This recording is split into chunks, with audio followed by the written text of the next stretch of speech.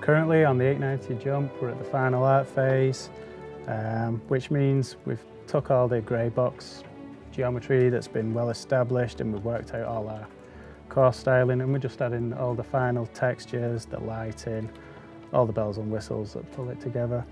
Now, not everything's in there at final art, but what we have here is the foyer area that leads you into the social hub of the ship. This is where you do all your entertaining.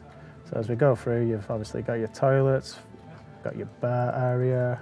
As you'll notice here, we've got a little side room, and this is your service lift that the crew who look after the guests are used to come and bring you your drinks and your food.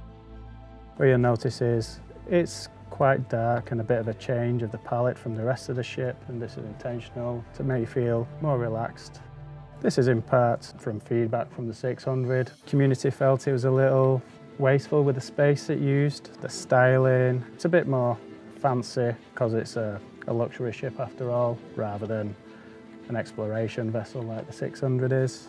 So that's the bar area. Then we go through to the dining area.